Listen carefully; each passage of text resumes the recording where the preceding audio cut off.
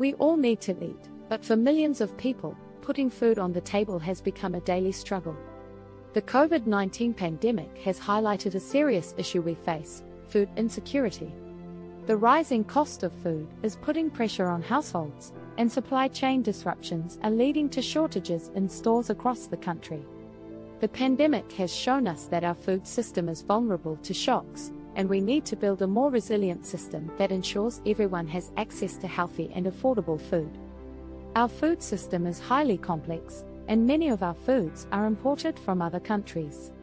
This long supply chain is expensive and makes our food system vulnerable to disruptions. At the same time, our reliance on industrial agriculture and factory farming practices is damaging our planet and our health.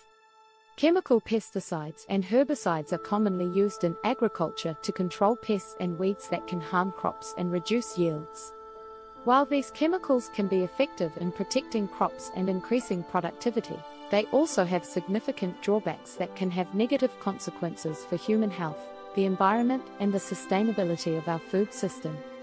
Chemical pesticides are designed to kill insects, rodents, and other pests that can damage crops. They are typically sprayed on fields in large amounts, which can lead to the contamination of soil and water resources. Some pesticides can persist in the environment for years, and their use can lead to the buildup of toxic residues in the food we eat.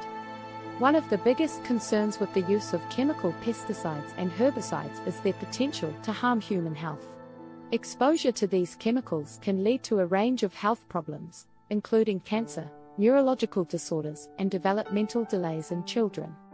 In addition to the risks to human health, chemical pesticides can harm beneficial insects such as bees and butterflies, which are important for pollination and maintaining healthy ecosystems. Processed foods are often cheaper and more accessible, but they are also high in sugar, salt, and fat, and can lead to chronic health problems, such as heart disease and diabetes. In addition, the meat we consume is mostly produced through factory farming, which is terrible for animal welfare and has devastating consequences for the environment. Another issue is food deserts. A food desert is an area where there is limited access to affordable and nutritious food, particularly fresh fruits and vegetables. Food deserts are typically found in low-income urban and rural areas where grocery stores and supermarkets are scarce, and residents have limited transportation options. In some cases, the only food options available are convenience stores, fast food restaurants, and small corner stores that offer mostly processed and packaged foods that are high in calories, sugar, salt, and fat. Food deserts can have serious consequences for the health and well-being of people who live in these areas. Without access to fresh and healthy foods, people are more likely to develop diet-related health problems such as obesity, diabetes, and heart disease. These health problems can have a ripple effect on the community, leading to higher healthcare costs, lower life expectancy, and decreased quality of life. Food deserts are a complex issue that can be caused by a variety of factors, including economic and social inequalities, transportation challenges, and the concentration of unhealthy food options in certain neighborhoods. The good news is that there are solutions, and we can all be part of the solution. Already, many communities are working to improve access to healthy food by supporting local farmers markets, community gardens, and other initiatives that increase the availability of fresh produce in low-income areas. One of the ways to address food insecurity is to grow more food locally.